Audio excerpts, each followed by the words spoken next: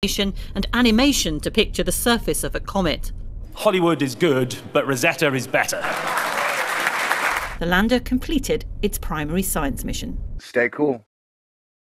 This is a Thor News presentation. Thor News presents... Scientists expect to get a final glimpse of Philae later this month. Oh, that's weird. But when Rosetta snapped some pictures during close flybys before crash landing on the comet itself on September 30th, ending its 12-year space odyssey. Wait, so you're telling me that after a 2-year journey that has helped shape our understanding of the solar system, oh wow, it's been promoted. In the last article, it had just helped shape our understanding of comets. And now they put that data into the supercomputers that are tied to like 50,000 iPhones, and they now shaped our understanding of the solar system. Nice. Short amount of time too. I think that's pretty good turnaround. And the reward for the Rosetta Stone is to be crashed into Comet 67P. Yeah, what happens if she crashes into Philae and they both like explode in this big thing of fire and the whole comet just... It would be like a Dave Matthews song, come to life. Crash into me, Philae. Oh, it already did. Wait. I like that little cartoon the ESA did of them. That was cute. That was a cartoon? Yeah, I thought things just looked different in space. No, not that. The one we watched of Philae and Rosetta. Remember, she's trying to contact him. She just gets all excited. Wow, now I gotta go back and look at that clip and see if there was any sexual tension before. Before he fell in a crack. And went down. Down a crack. Lost forever in the dark crack of science. Moral of this story, kids. Plan your battery power properly. Most def. Consult with the proper people. So wait, they're just gonna crash it into the... Yeah, that's what they like to do. They like to go and crash stuff. They just crash it in. Crash everything into something. Crash it in there. Just crash it on in. I guess they feel like they're home now. They had that lander on there for 2 years. Oh, it's theirs now. What if the primordial goo on 67P Churyumov-Gerasimenko and the Philae and the satellite turn into like some super primordial artificial intelligence symbiotic thing that comes back mad at Earth because we had an unworking baby lander that... And then we just left it there. And like crashed its mom. Yeah. You know, yeah, it's sad, really. Rosetta, which cost more than 350 million lira to build and launch, has been orbiting Comet 67P Churyumov-Gerasimenko. A massive ball of ice dust and organic materials. But there's some special organics in those materials. Precious materials. Precious organics. Bring me the precious organics from Rosetta. Then bring me the precious materials from Bennu. And then I will finally be in my final form and ready to conquer the world. As Grey Goo Gary. The next phase of the Skynet Terminator Grumpy Cat thing, or whatever. Did you know sometimes comets can be a major letdown? Totally. Or a pick-me-up. It depends on how you look at it. Yeah, that's true. I learned a lot that year, you know?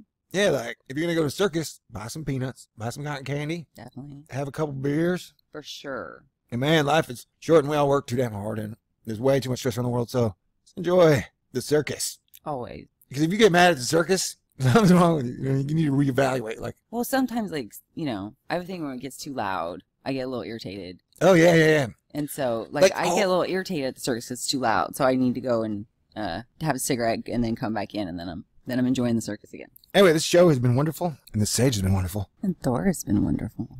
And this saga of a comet, a satellite, a comet module, a dark crack, and a space duck hammer ray gun thingy. I'll never forget that. You came out with the Venus is a space duck, and like this thing came out just a little bit later. And this was no doom of duck. This was definitely a science circus spectacle extravaganza, showing us the very finest that our scientists and space agencies are allowed to do. Yeah, well, first, you know, we got a good look during ISIN, and then we got a good look during the 67P, and then, you know, it's always great to watch people struggle blowing up inflatable rooms, and, inflatable rooms? Yeah, I remember when NASA was like, day 2, they're still trying to get that inflatable room inflated. What? on the space station. Like, oh. Remember? Yeah, kinda. It's the International Space Station. I kinda tune out as soon as somebody mentions it. It's like ISS, and I'm like, tune out. Yeah, but I think the blow up part, NASA was adding on the blow up module, and it was like they screwed up and they had to do it again. And you know, that's pretty thoughtful of NASA to add a bouncy house to the International Space Station. I thought so too. I wonder if they're gonna start serving Jello shots up there. That'd be great. I'm just kidding. I definitely. Okay, yeah, so anyway, great job, everybody. We all get a gold medal participant ribbon on this one. And so hopefully there will be cookies, cake, and some of that punch you're talking about. Punch shots. Wait, no. Jello shots. Europeans pay much less than Americans do for their space science. What do you think about that, Zarnecki? Comet 67P is amazingly light as a result of all these cavities, said Open University goalie Natalie Starkey. I'm sorry, geologist. It's like a big lump of pumice that measures 3 kilometers by 5 kilometers. if you dropped it in the sea, it would float. So wait, it's like first they're like dirty duck snowball ice cream cones, That you can drop in water and it'll float. and now they're just big lumps. They're just a big lump of floating rock. But a key Rosetta mission target was to search for evidence that the Earth's oceans might be made of water brought to our planet by comets. Man, that's gonna be one heck of another party the day we figure out where did all this water come from, y'all? I need to know, and I need to know right now.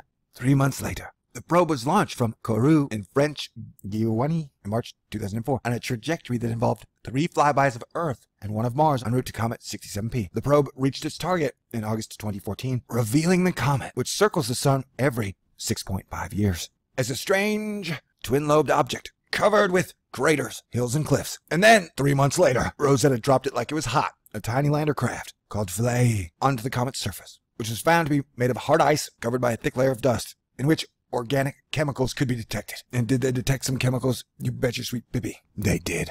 They detected organic chemicals. Philae also provided crucial data about the comet's structure, which was shown to be highly porous, which means it holds water well?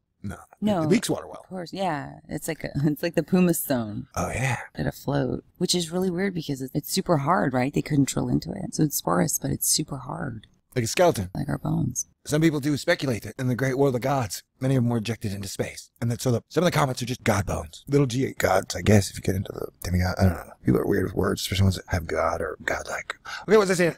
Rosetta has returned reams of data from the dark crack, and they are only beginning to analyze it, said Mark Makarian, a senior science advisor at ESA. It is transforming our understanding of the way the solar system was put together. Whoa. Put together implies divine architecture. Yeah, I think something is definitely put together weird about our solar system. If you look at any of the orreries, our solar system looks funny compared to the rest of them. It's all bloated and it's set up different. It's not bloated. Would you call a 747 bloated? Well, it's much larger, like the bubble's bigger. It's our, inflated. our solar system is very Texas. I'll agree with you. It's inflated, like the dollar. ESA and NASA. I know you guys have a real cozy relationship with Legos. That's cool. Their video game is pretty neat looking. So how about this? Our solar system is like a Lego set put together by a divine master builder. That way we can combine science, engineering, and the invisible force of love and music that flows throughout the universe. All right, cool. Peace out. God bless everybody. Good show. Good show. Let's go get a bucket of chicken. Right on. Crash into me, Rosetta. Rest your weary wing. Before the landing, we had a combination of imagination and animation to picture the surface of a comet. Hollywood is good, but Rosetta is better. The lander completed its primary science mission. Stay cool. This is a Thor News presentation.